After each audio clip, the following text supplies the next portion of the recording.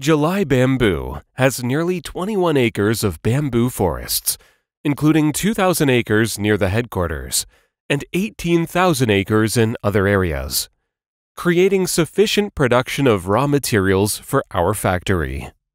Let's visit our factory by this video. July BAMBU uses the most advanced fully automated equipment to select and cut bamboo poles into bamboo strips. Only the best quality bamboo strips will be chosen for production.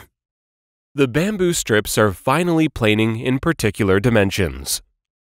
In the carbonization furnace, the bamboo strips release natural starch and sugars with high temperatures and pressure to have a typical brown caramel color.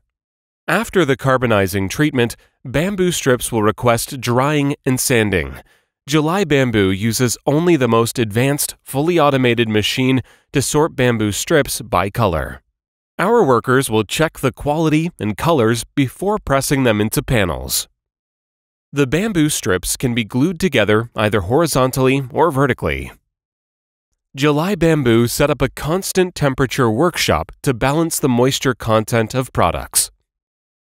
After gluing, July BAMBU laminated the bamboo strips into different shapes horizontally or vertically ways.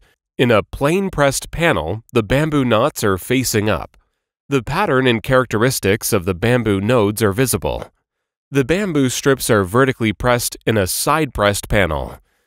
It results in a one-ply where the pattern and characteristics of the bamboo nodes are not visible.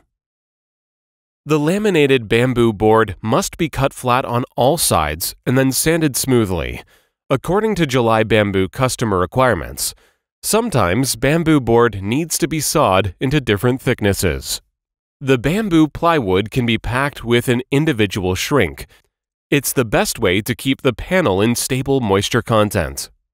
You're welcome to visit our factory and www.julybambu.com.